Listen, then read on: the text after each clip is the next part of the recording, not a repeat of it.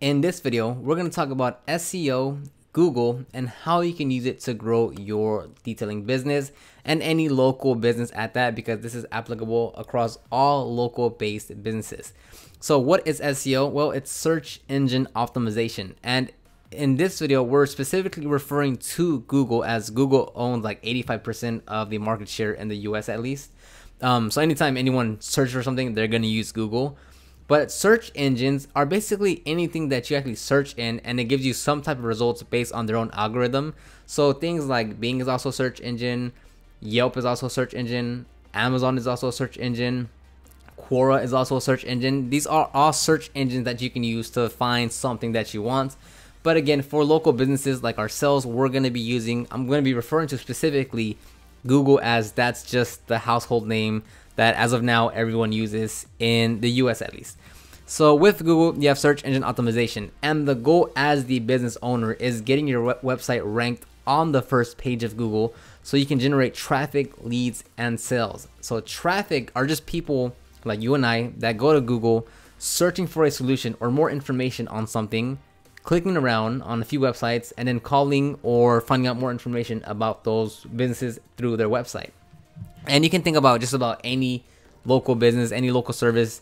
And at this point, it's, you're going to use Google to some degree to always find a solution, right? Whether it's just like you want to find a funny article or a funny meme, you're searching in Google or YouTube to find a solution to your problem, right? Even if you just want to laugh at something, you have right now your problem is you want to laugh, you go to YouTube or Google and you want to find something funny. So to some degree, you're always finding a solution to something, right? Whether it's transactional or just information, you are always finding a solution to something that you're dealing with. So if us as local businesses, let's say you have a dentist office, then it's as simple as, if I'm the person that my teeth are hurting, I just moved into town, I need a new dentist, I'm tired of my old dentist, whatever the case may be, if I'm just looking for a dentist in my area, and let's say I live in Austin, what do you think, me as the potential patient that's looking for a new dentist, what am I going to do? I'm going to go to Google and simply start with something generic like dentist in Austin. And I'm going to start basing off my research like this, and I'm simply just going to go through the first page and see what's available around me. Now, there's quite a few things that we'll see here on the first page. For instance, these top 4 results here, these are actually ad placements. This is the Google Ads platform, which is pay-per-click advertising, PPC. And companies are paying to be on these first 4 spots here. So you see this little green box here that says ad, ad, ad, and ad. These are all, they're either paying anywhere between, let's say, like $1 to like $20 per click to be on the first page of Google. Now, this isn't search engine optimization. This is pay-per-click advertising. So businesses are paying to be here on the first page of Google. That's not what we're after here. Still a great strategy to use pay-per-click advertising, but this isn't what we're covering in this specific video. If we scroll down, the first result that we see here, it has quite a few different names. It has the local snack pack, the local 3-pack, the local map pack, plenty of things that they call it. I just call it the local 3-pack. That's just what I've seen most. So this is the local 3-pack. This is search engine optimization. None of these businesses that are placed here are paying for these results here. Now, every now and then you will see an ad placement on this box here, but you'll clearly know it's an ad because it says the word ad. These businesses and companies are not paying to be on this place here in this local 3-pack. They've optimized their website, they've done the proper things, or maybe they just got lucky, I don't know, and they were able to get on the local 3-pack. And this box here, just this small box, gets a lion's share of the clicks to these 3 websites because it's so prevalent, right? It's like it's right there in your face.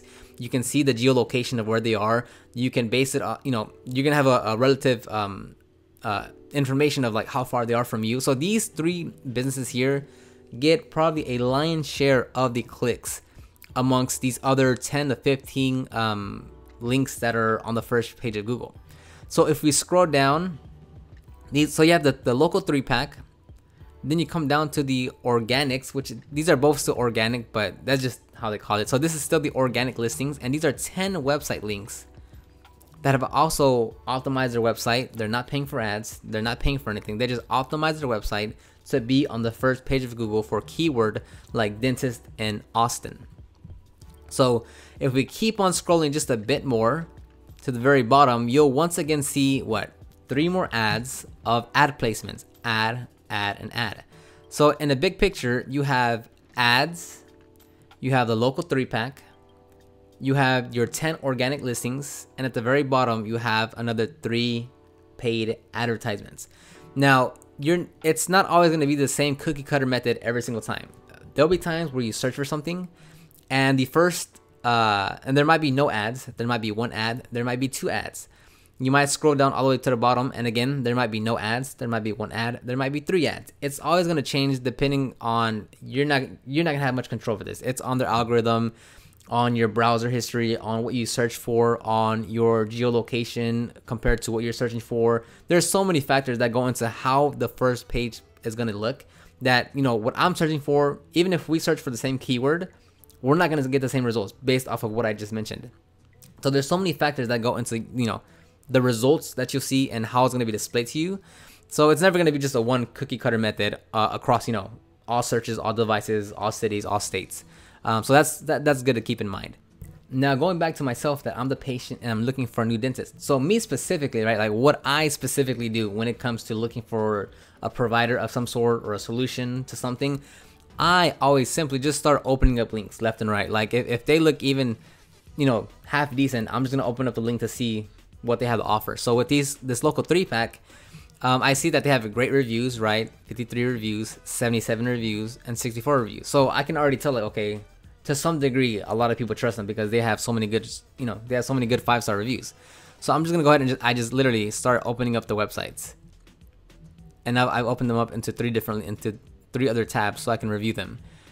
And that's how it's gonna be with most of your customers, where they're not gonna click on one website, look at one website's information, call that one website, and then book with that one website. There's going to be quite a few other steps that they take on their end before they make their decision. And as a detailer or as whatever business you're running, you want to have the best, most useful, relevant information on your website to give them the best content, to give the best answers, to make their decision on who they want to go for. So if I open up these 3 websites, in my head right now, there's nothing specific that I'm looking for, right? I just know that I need a dentist, right? I just know that I need a detailer. Someone needs to hire a detailer. Someone needs to hire an HVAC. Someone needs to hire a lawn mowing company. Someone needs to hire a lawyer. It just, right now, if I don't have any prior knowledge of what detailing is or how it works, but I know I need my car cleaned, I'm just kind of going in a very general direction, trying to see what company, what website has the information I kind of need, provides the best information, and then I can start making my decisions based off of that. So if I'm looking for a dentist in my area, I'm simply just going to start reading their homepage and clicking around on the links.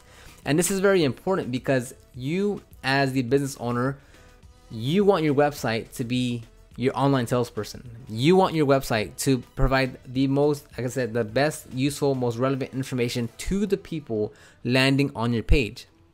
So is that going to happen by you simply having 100 words on your homepage and thinking you're going to book a lot of customers? No, because why? If someone has no prior knowledge of detailing, if someone has never had their car detailed, if they don't have a recommendation of a close friend or family member about a detailer, then what are they going to base their decision off of? They don't know anything about detailing. They don't care about reading up on detailing because that's why they want to hire someone. They don't have that much time and they want to get it done now. So they're basing all their knowledge, their information, their decision making based on what they find on your website. And if your website provides the best information compared to the other 2, 3, 4 websites that they click on, then you have a much higher chance of landing that customer, or at least getting them to call you because of how your website is set up. And notice how powerful that is, because I'm searching in Google for a local dentist, right? Someone is searching in Google in your area for your detailing services. You're not going out there passing out business cards. You're not passing out flyers. You're not going to trade shows. You're not going to the car shows. People every month in Google saying, hey, look, I have a dirty car. I want to get it cleaned. I don't want to do it myself. I don't mind paying. Let me go to Google and find someone to come do it for me.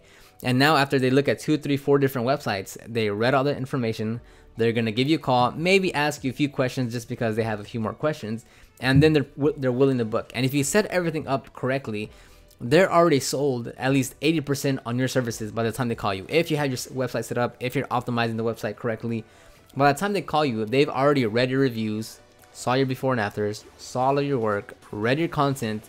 They're sold on you. Now they just have a few more questions that they need to ask you in order to move forward and book in your calendar. And that's why SEO is so important, is because you literally have all your potential customers going into Google saying, I'm looking to hire someone who is going to be the person that I hire. And it's based on everything I just covered in this video. That's why it's such a powerful positioning strategy or marketing channel, is because they're coming to you. They have the problem, they're aware of the problem, and they're coming to you for the solution. You just have to give yourself the chance to be that solution by ranking your website on the first page of Google. So that's going to conclude this video. I'll be covering more SEO videos later down. So don't worry, I'll be covering as many areas of SEO that I can to help you grow your business. If you have any questions, comments, feedback on this video or anything SEO related, leave those in the comment section down below. Remember to check that guide in the description box, and I'll see you on the next video.